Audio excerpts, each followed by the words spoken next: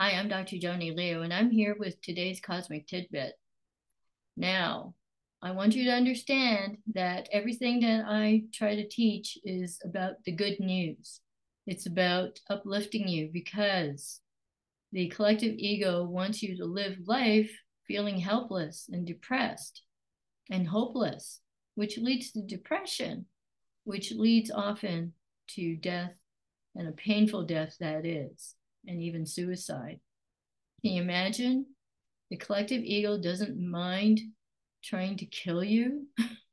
It's the most surprising thing, but it really doesn't care if it hurts you, the host, and even kills you.